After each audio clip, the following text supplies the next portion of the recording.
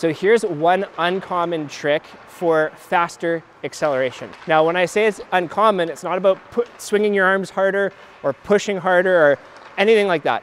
It's actually about understanding how the game of hockey is played and then adjusting your movement strategy for that.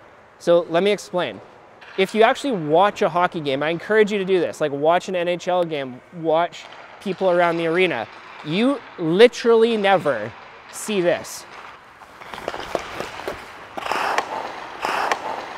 It never happens. What typically is happening if you watch a game is more like this. You more see people gliding.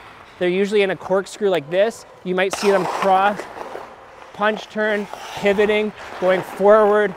You'll see all of these transitional movements. And just watch. You don't have to believe me, just watch. You'll see that players rarely do this. So one way to really improve your acceleration is to understand this and then train those techniques. My favorite is the crossover.